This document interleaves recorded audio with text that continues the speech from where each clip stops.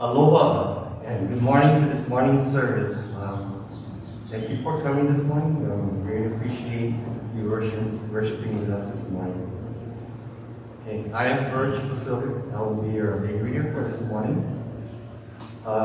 This morning, our altar flowers are from Marie Galicinao as we celebrate her birthday. And also, presiding in this morning's worship is Pastor Dan Riddle. And also the prelude by Mr. Edward.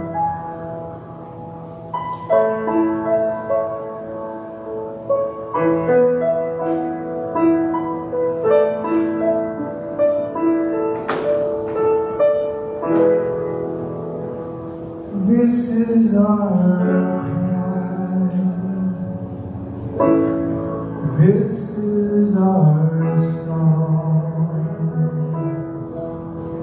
You are our guiding light when the way is unknown. Jesus, lead on, we will follow. Jesus, lead on, let your light shine the way. Lead us on, we will follow. Jesus, lead on.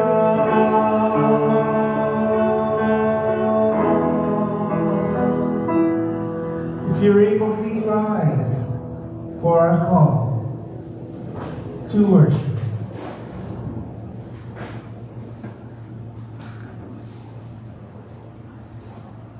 Please read aloud the people section of the call to worship.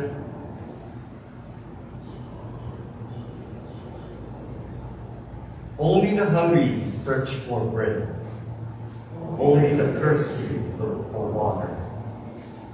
Only those who ache for meaning will pursue it. Only those who yearn for a deeper life will seek it. This is a place for those who ache and yearn for something more. So let us come here today with our hunger and thirst, our unsatisfied longings and heartfelt yearnings. Let the God of life satisfy our souls.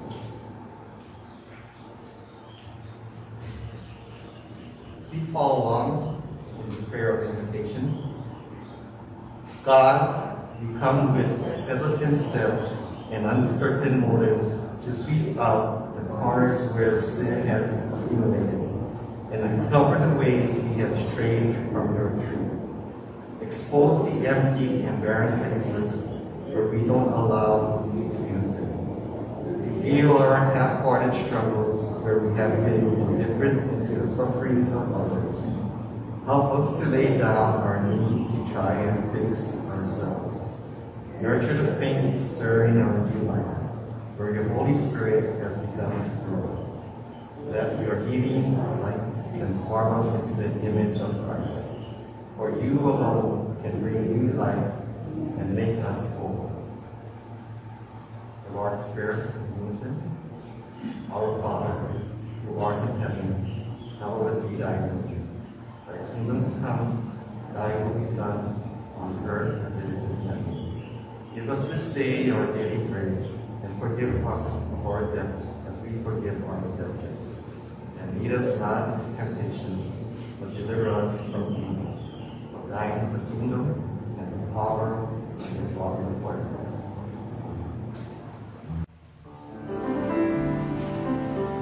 Good morning. The call for worship says we come with a hunger, our thirst. Come just as we are. We come here to have our needs fulfilled, and God, our living God, will fulfill those needs. Will give us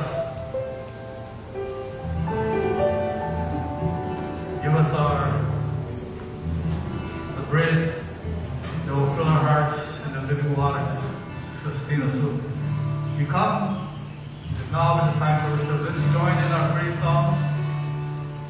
Let's come to worship.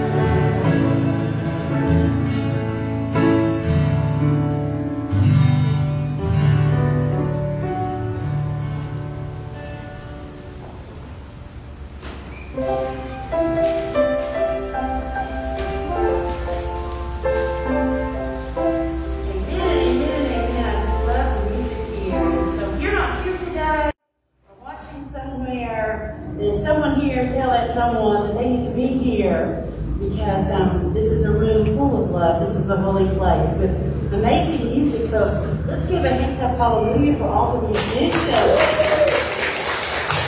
And more today from our young people. Which leads me to this moment in time in our worship service for those of you who are children and those of us who are young at heart. So I had a little scrape in a cut. Perhaps if you're at home and you're watching, or you're a child here or young at heart, that's happened to you before. And so if you're young, you go to your mom or your dad and they help you find a Band-Aid. That Band-Aid already.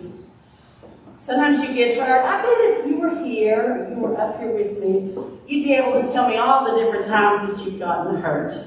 Maybe times when you've fallen off your bike, maybe times that you fell running, maybe when you were learning to ride a bike, maybe when you were fishing. Could have been a time you got hurt at school that you needed a Band-Aid, so you went to a parent or an adult or a counselor at school. You got that Band-Aid and they helped you and put it on you just like that.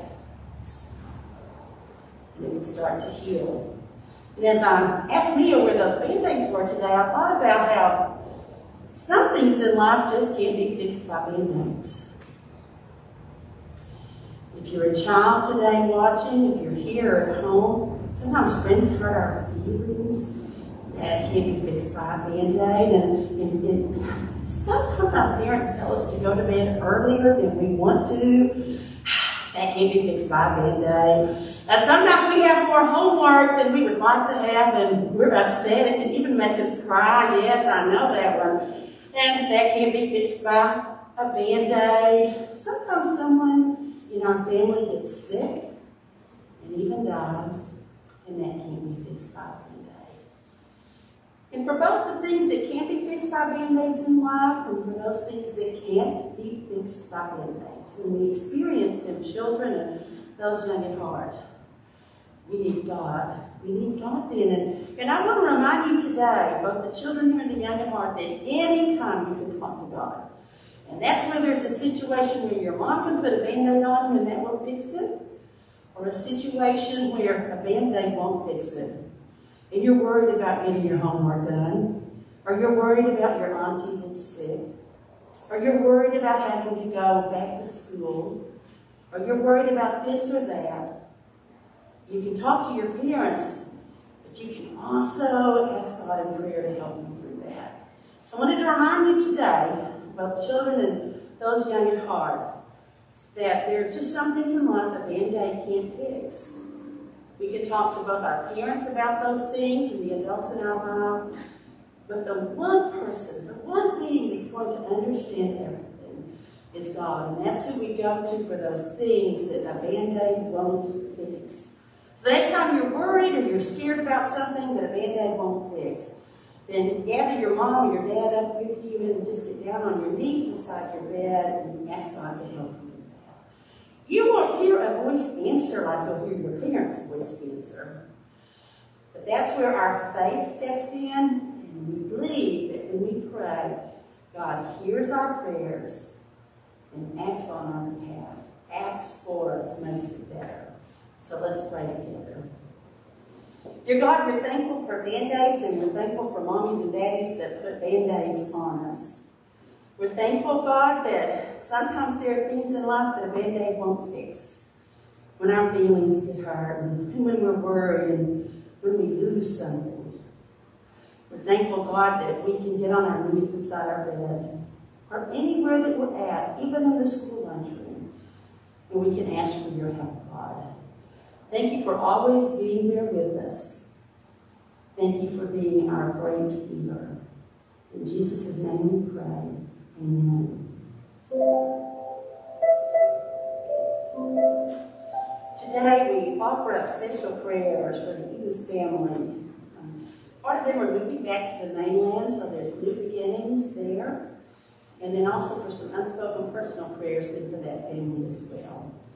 So this week and in this next few weeks, I hope that you'll keep your heart tune into that family and lift up prayers for new beginnings and prayers for healing for the unspoken prayer that they've asked for. Let us pray.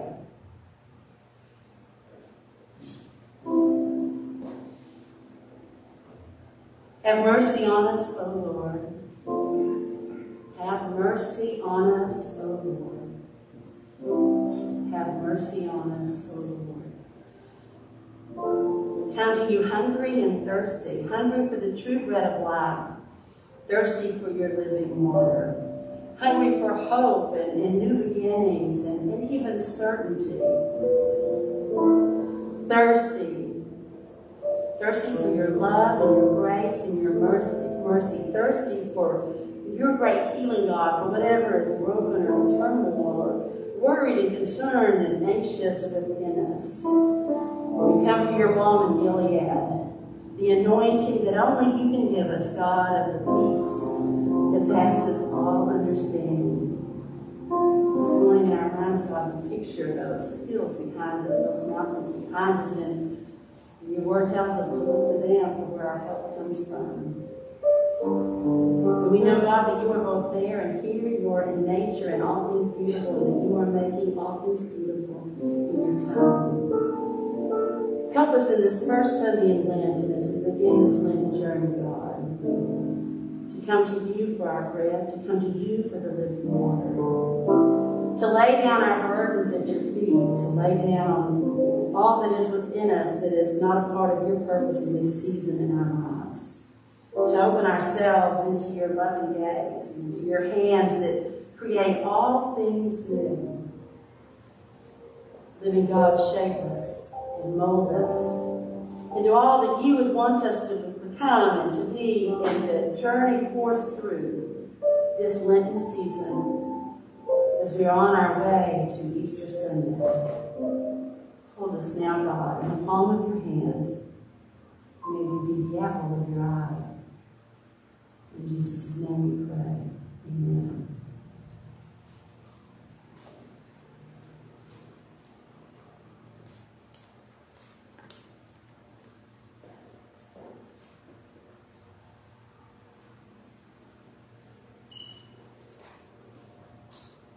This morning's scripture lesson from the Old Testament is from Genesis 3, verse 19. By the sweat of your brow you will eat your food until you return to the ground, since from it you were taken, for dust you are, and to dust you will return. This is the word of God. Thanks be to God. The New Testament reading is from Luke 18, verses 9 to 14. The parable of the Pharisee and the tax collector. To some who were confident of their own righteousness and looked down on everyone else, Jesus told this parable. 2 men went up to the temple to pray, one a Pharisee and the other a tax collector. The Pharisee stood by himself and prayed, God, I thank you that I am not like other people, robbers, evildoers, adulterers, or even like this tax collector. I fast twice a week, and I give a tenth of all I get. But the tax collector stood at a distance. He would not even look up to heaven, but beat his breast and said, God, have mercy on me, a sinner. I tell you that this man, rather than the other, went home satisfied before God. For all those who exalt themselves will be humbled, and those who humble themselves will be exalted. This is the good news. Praise be to the Lord. Let us pray. Dear God, as we share your word this morning, I ask that you intervene and for each heart that's here and each soul that's here, that you shape those words, that you shape the meaning of this text, and what you would have each ear hear this morning. But you shape it and you mold it so that it's understood clearly by each person here. And just the way that they need to hear it, dependent upon their souls, their heart, their life experiences, and their age, God. You know each one of us down to the last hair on our head. So we give this moment to you and to your shaping through the Holy Spirit. In Jesus' name we pray, amen. When I was in high school, one evening, I grew up in a small town in Texas. And from our home, we could hear all of these sirens. And so, in a small town like that, when you hear a lot of sirens, you're worried that it's someone that you know. So, we got in our car, and the accident scene wasn't very far from my house. So, when we got there, we saw an incredible accident. And as we stood there watching, it was dark, and so I couldn't recognize the two cars exactly. But I watched from one of the cars where a man got out of the car, and for a moment he stood up, and I recognized him as my neighbor. And for a moment he stood up, and to the EMTs that were rushing towards him, he said, "Nothing's wrong with me. I'm okay." And he breathed his last breath and collapsed. I thought about that ever since that night. How often everything on the outside can look like we're okay. There was no blood on him. There were no cuts that one could see. And I thought about it in life, how everything on the outside of us can look just fine. We're okay. There's nothing wrong. But on the inside of us, we're bleeding, broken, we're dying, we're hurting. I carried that picture with me for so long because I thought about how many times people say, "How are you today?" And we say, "I'm okay." Well, that is anything but the truth. You know, I can tell you, especially husbands, if you say to your wife, "Honey, how are you?" and she says, "I'm okay." That is code language for something is about to go down, and pretty soon.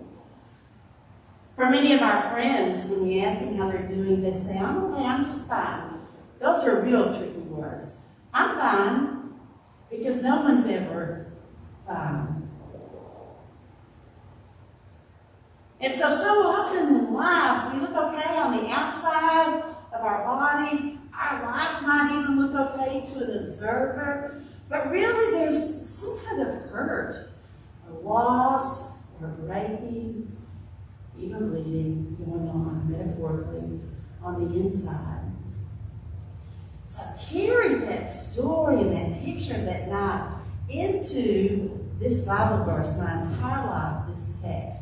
That's how the Bible comes to life in our lives, through our experiences, and in reading the Bible, our experiences then as we read through it, everything's transformed. The story of the Bible becomes a living story that just erupts inside of us, and we have to share it. So that's where I'm at this morning. I have to share this. And so I think about that story, and I think about our Bible story from the Gospel this morning. And how in it we have, in a temple, in a church, like today, we have two different men that it talks about.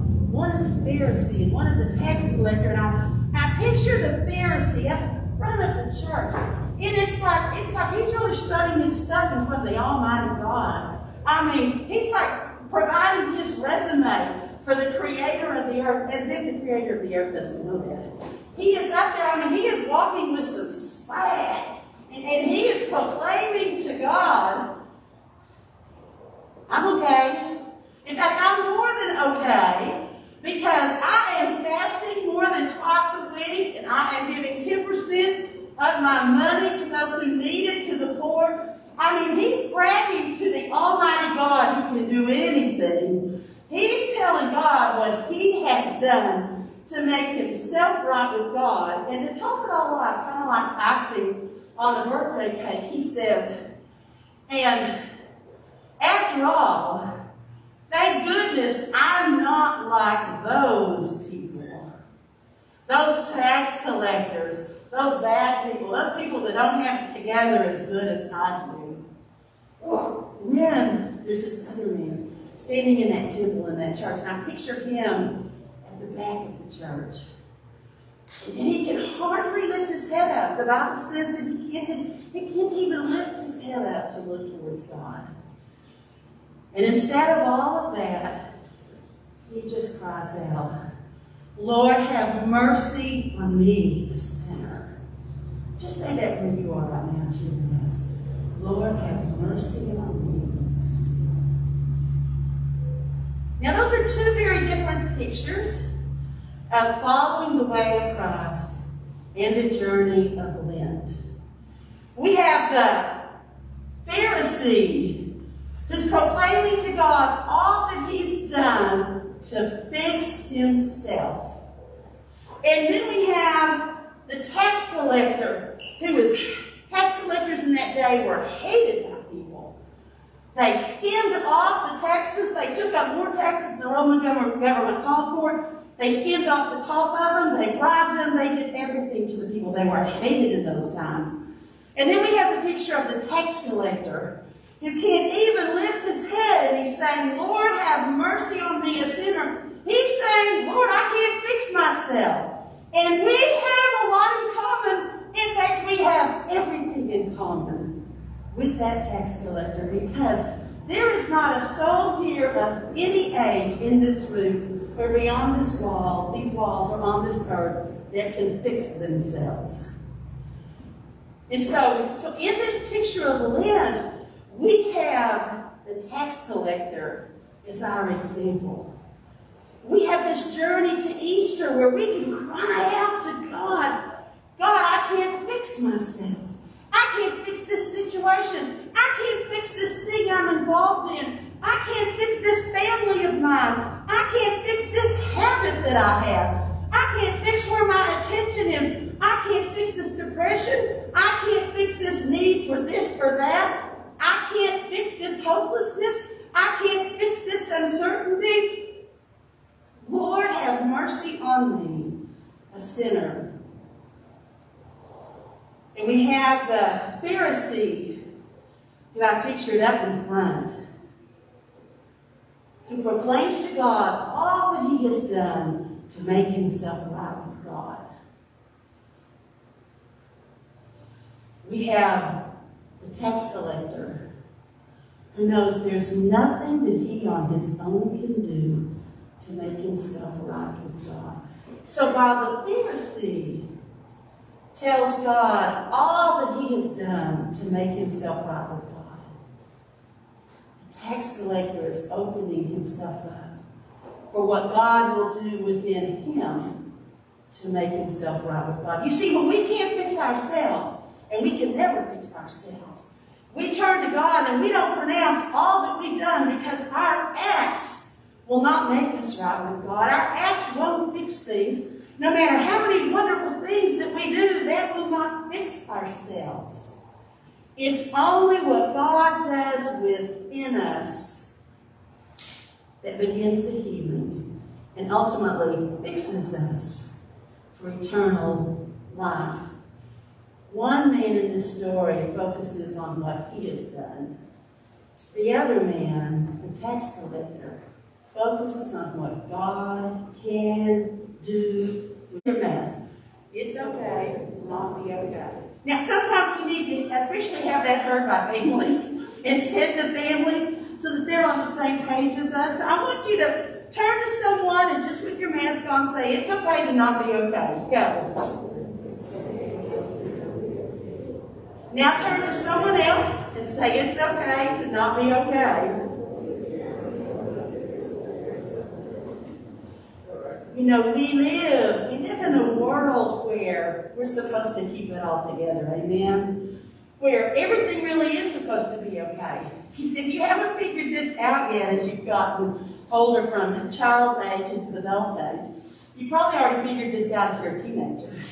When people ask you how are they doing, they do not want to hear all that's wrong with you. Have you figured that out? That's why I think we so often say, I'm good, I'm fine, nothing's wrong with me. And so this earthly life has taught us to act like we have it all together. It's taught us to, in this belief that if we just work hard enough, and we just do enough, and we do enough good, things will work out. The Titanic will ride itself. We don't want to be honest and real when life crashes into us and we have a bill we can't pay. When life crashes into us and a relationship dissolves. When life crashes into us and we're going to sit by ourselves on the bus during the field trip. When life crashes into us and we hear the words, I don't love you anymore. When life crashes into us and someone whom we staked our entire life upon disappoints us. When life crashes into us and we lose someone that we love. When life crashes into us and we get the doctor's report we never, ever wanted to have. We don't even want to say then, I'm not okay. I can't fix myself. When we find ourselves in the wreckage of a divorce, in the wreckage of our entire life turning upside down, in the wreckage of losing a job we love, in the wreckage of a dream not coming true, in the wreckage of not getting into the university or college that we wanted to, in the wreckage of looking at an exam and thinking, that's not the grade I thought I was going to get. In the wreckage of our parents fussing and fighting, in the wreckage of worrying about one of our children who isn't healthy. Maybe they've got a learning disorder or something going on we're not sure about. Even in the midst of that wreckage in life, it's still hard to say, I'm not okay. I can't fix myself. And even when the paramedics arrive and we're hurting so badly on the inside, this is all metaphorically, and we're bleeding and we're broken and we've taken all that we can, even then, as the metaphorical paramedics of life rush up to us. That would be our friends, our church family, those that we work with, our mom, our dad. Even when they rush up to us, we're still often tempted and still say, I'm okay. There's nothing wrong. I'm okay. Even then, it's difficult to admit that we're not okay. And so we're entering this amazing season of Lent where what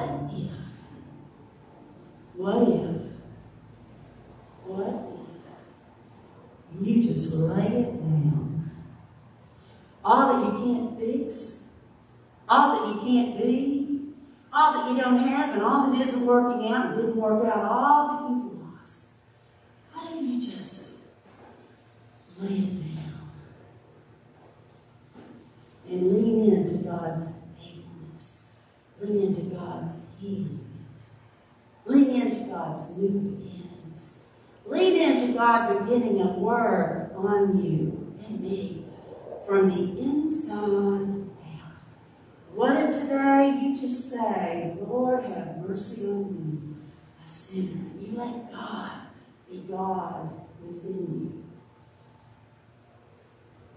And we're a little reluctant about that sometimes because that usually means some loss, some giving up. Because anytime God works on us and reshapes things within us and starts moving things around, it means that there's a habit we might have to give up. Or it means that there's a way or a behavior, a way that we act or a behavior that we might have to give up. It could be as simple as not going home and eating candy after school to going home and changing your behavior of the way that you relax into reading the Bible each day. Lent is a time where we can lay it down and let God be God within us and be honest and say, God, I can't fix this. Have mercy on me.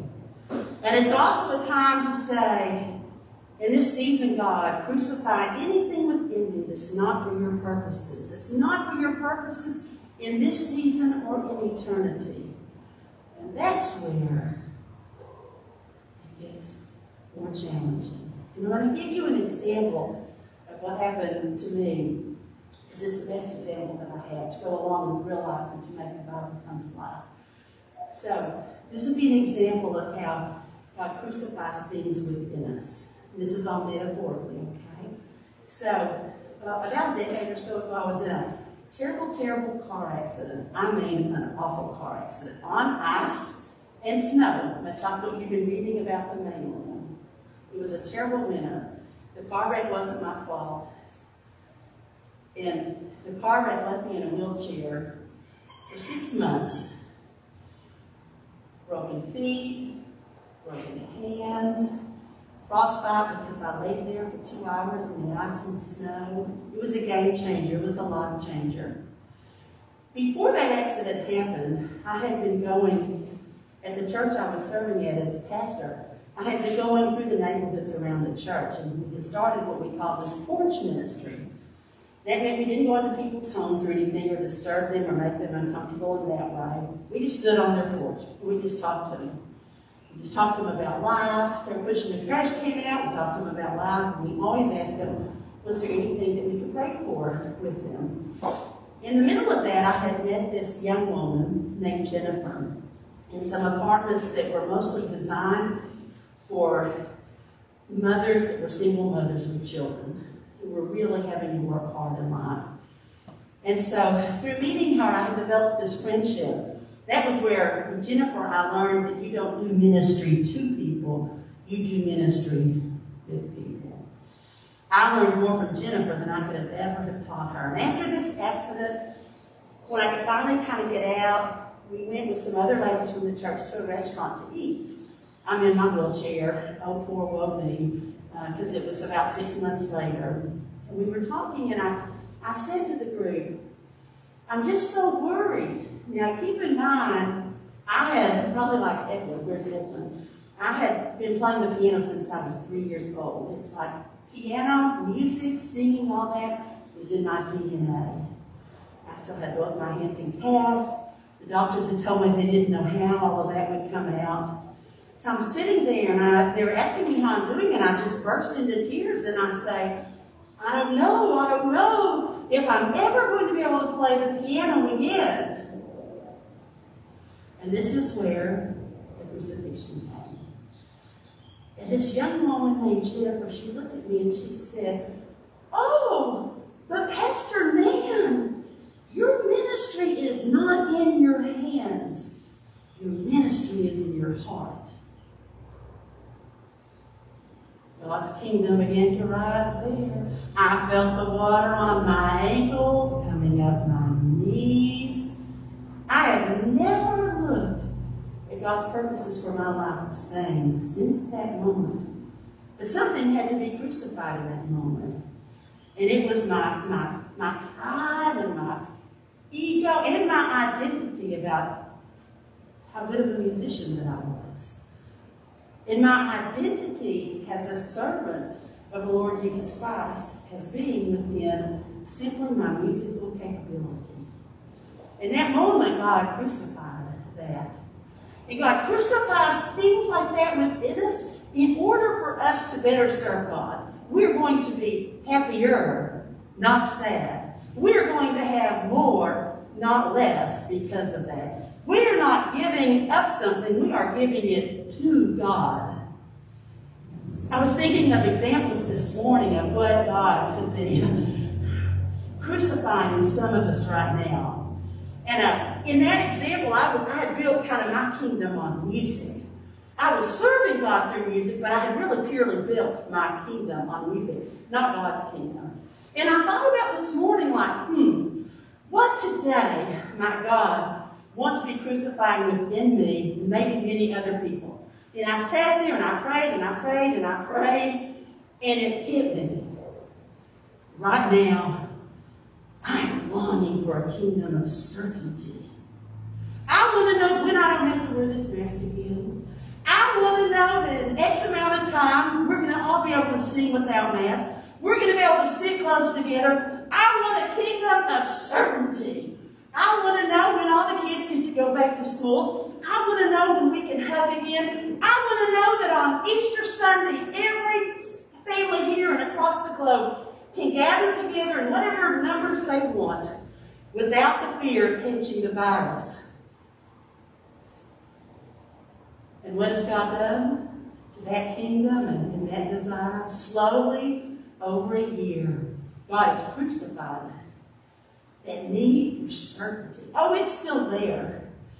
But now I have my eyes open to different things. Like I'm watching this church, the way that you've invested both time and people and love into reaching people beyond these walls via having it televised and on Facebook Live. I look at the resilience and the way that God is working through you all and other churches towards new beginnings, in the way that God is showing you what you need to leave behind and what you need to bring forward. Because we all sense, probably more than any other time in our life, something new, something different is on the horizon. We just don't know what it is. And so slowly, one by one, each one of us, even though we didn't necessarily ask for it, God has been crucifying this need for certainty within us. This need to have a kingdom of certainty that we were operating in. And that shouldn't surprise us, should it? Because if God is anything, God is mystery. God is the new life that takes a bulb, like the tuberose inside of the ground, and is shaping it for flowering, even right now, under the earth, when we can't yet see that flower on the plant. The entire Bible lifts up how God is a God of mystery. The certainty is that God is that God is love, that God is always present, that we are God's children. We have those certainties and those truths of God that never changes. But about this day-to-day life and a virus, we have to remember that our God is making all things new and that God takes ashes and creates something beautiful. So as I thought about it, I prayed about that this morning, I thought, man, for a whole year, God has slowly been crucifying the need for certainty in my heart.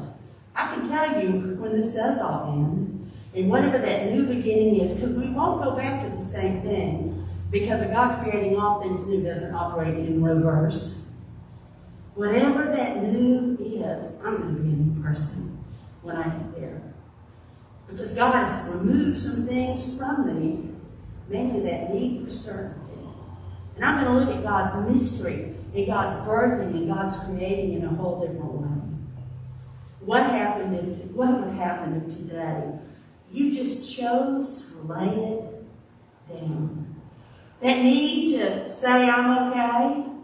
There's nothing wrong. That need to proclaim to God all that you've done and the good things that you've done. And just stand there and say, I can't fix myself. Just be honest. I can't fix myself. And rather than what I want and the kingdoms that I would love to see rising up in me and in my life, God, crucify what's not needed within me anymore and let your kingdom rise within me.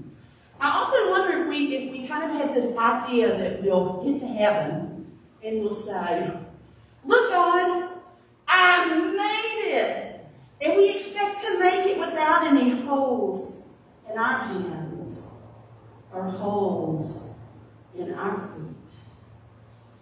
When daily, the Bible tells us that God crucifies within us what is necessary for God's kingdom. We share this with every person across the globe. No matter what their theology is, no matter what church they go to or don't go to, no matter what they believe, we share this. We share this with every person across the globe because there is no one in this earthly life that can fix themselves. There's only so much a Band-Aid can do. So what if you lay it down? You lay it down at the foot of this cross where everyone is equal because no one can fix themselves. What if you lay it down here? What if you lay it down when you get home in your bedroom or the place that you do your devotions? What if you stand beside the ocean today, wherever speaks to your soul, and you lay it down and you say, Lord, have mercy on me, a sinner.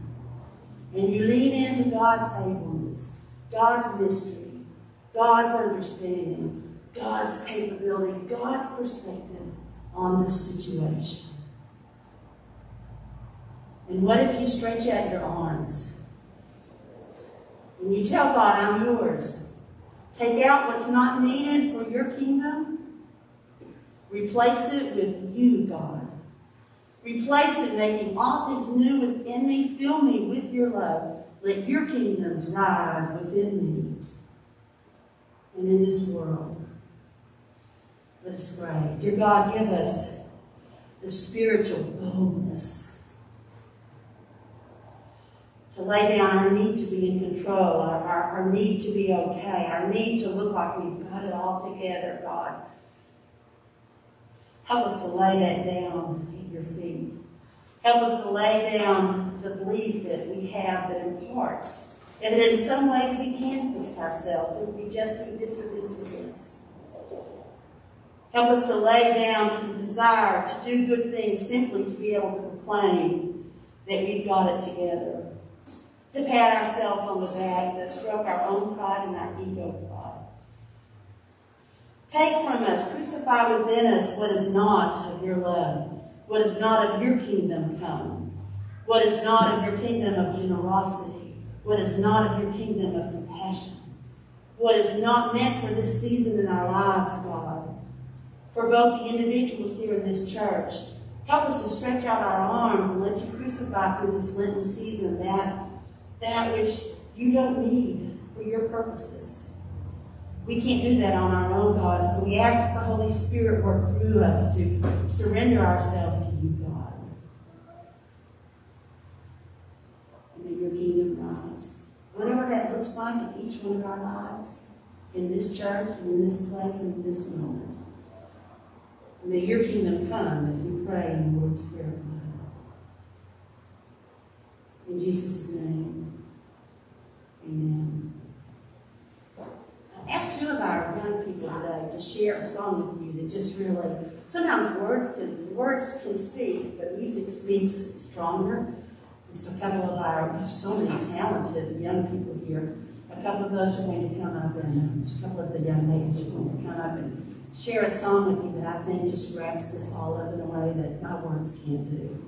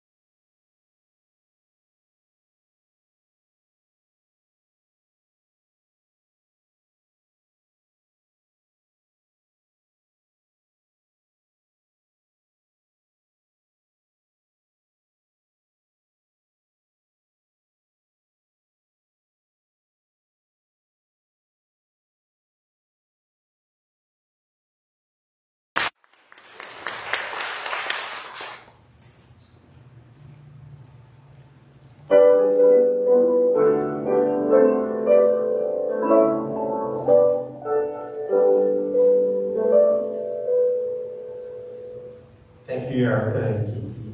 That was really beautiful. At this time, we have our month offering. Will the usher please come forward?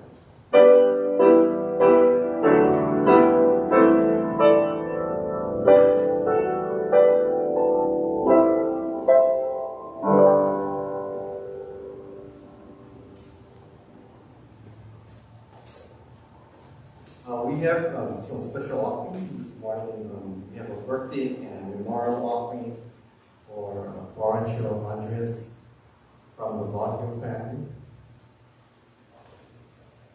Also a memorial offering for Florencio Andres from Andres Ohana. And a birthday offering from Marika Lucina. So as our lives this past week or two have been full of beautiful days and sunshine and weather, that's not been the case in many parts of the mainland. So as I look at these gifts I'm about to pray and offer to God today, I think of just how blessed we are to even have these gifts. I want to lift up Matthew and Nicole, son and daughter-in-law of the Ramona's family, for safety while recovering in Texas after the winter storm. And I know there's probably many of you who know people in Texas who think about them and want to pray for their recovery. So as we ask God to bless these gifts, we're going to also ask God to hold them in the arms of provision, in the arms of strengthening, and the arms of renewal. Dear God, we bring before you these gifts, this offering. It comes from the hands of families here. We thank you that all that we have has come from you. We're thankful that we have gifts to give to you. Dear God, we ask for you to multiply and make sure that these gifts go to those who need your love, who need physical items, who need spiritual guidance. Whatever their needs are, God, we ask for you to multiply these as you did the bread and the fish. We ask, God, that in these gifts that your eyes and your gaze are also fixed upon all of the different states. Texas has been mentioned in this prayer request, and all of the states affected by this winter storm.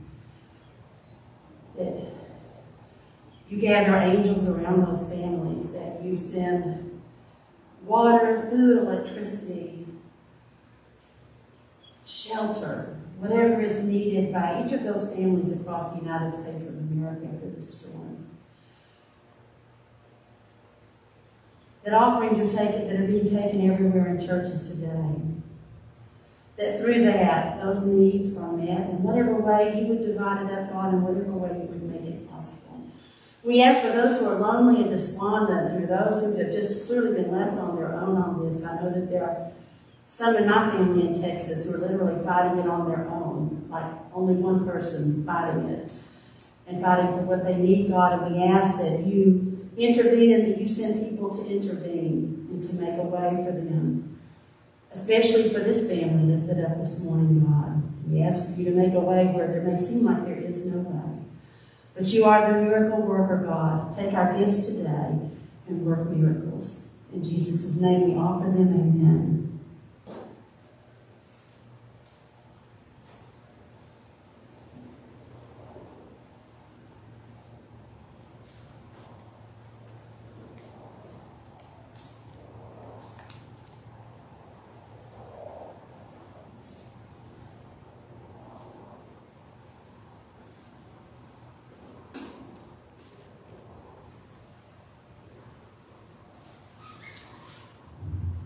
Good morning, everybody. My name is Brittany Prashad Almeida. I'm a former recipient of the scholarship, and also I'm part of the scholarship committee, along with Jason Oxelda, Michelle and Alan Sagaisai, and Melissa and Alan Garcia. So we are very excited to be able to present this scholarship today. We didn't think we would be able to give a scholarship this year, but as usual, God always provides. So we're very blessed to give it today. So a little background information on the scholarship. This scholarship is to honor Sharon Gavascio. He passed away at a young age, at the age of 21. I was really young when he passed away, but from what I hear from other people's stories, I know that he was a scholar and he served the Lord and he loved the Lord and everybody loved him too. So, so this is a perfect scholarship to be able to share with our young people. Before we move on to honoring the recipients, I wanted to take some time to honor generous donors of the scholarship who passed away within this past year. The first person we wanted to honor was Auntie Audrey Cruz. She was a generous donor to the scholarship, and unfortunately her daughter Leanne couldn't be here today, but we wanted to thank her for everything she's done. And then also we wanted to honor Uncle Domingo, who passed away last year. He loved the golf tournament and he always contributed. And maybe Auntie Maria, could you stand so we can honor him through you? Let's give him a round of applause.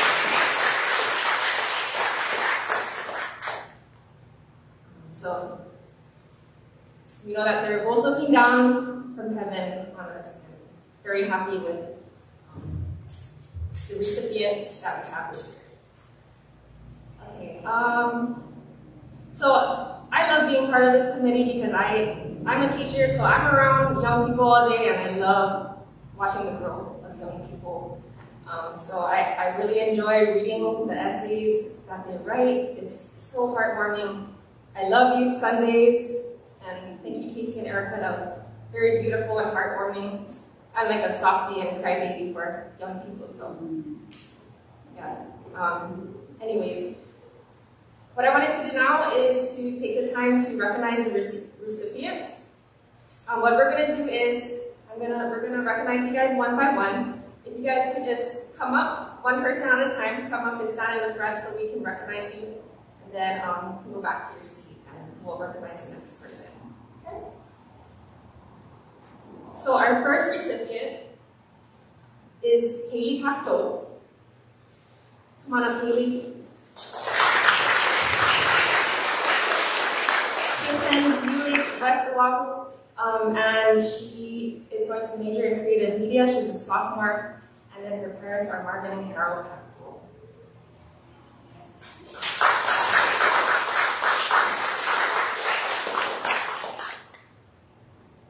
Our second recipient is Alicia Ramones. Just have a representative from the Ramones family. She's not here right now, but she is attending Dallas Pacific University, so this is her sister. She's a senior this year, so I believe she's graduating this June, right? And her major is in business management, and her parents are Uncle Edwin and Sylvia Ramones, and this is her sister, Lisbeth. Let's give her a round of applause. And then last but not least, we have Ian Tamane. He attends University of Hawaii at Manoa. He's a sophomore, and his major is mechanical engineering. And his parents is Uncle Ross and Auntie Florence Tamane.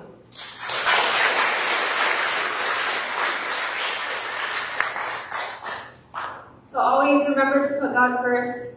Know that He's your strength. And like what Pastor Han said, we might not know for certain where God is going to take us, but remember that we can do all things through Christ Jesus. Thank you, everybody.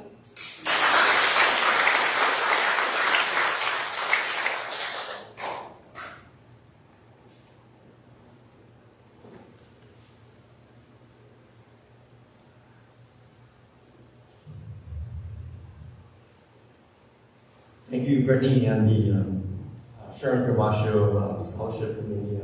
Well done. Congratulations also to the recipients. I'm sure you folks are going to use the money in good use.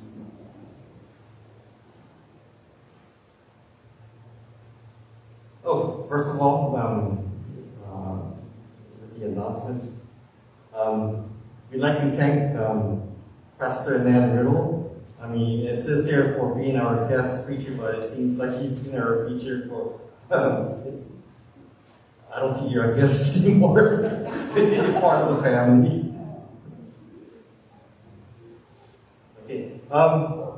There's nothing in the calendar events for today, but next Sunday, February 28th, the adulterers are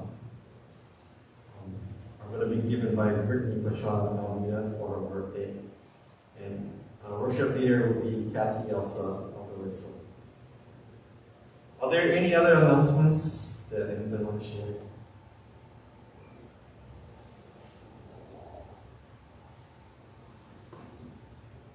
If not, let's stand for the closing hymn. Be thou my vision.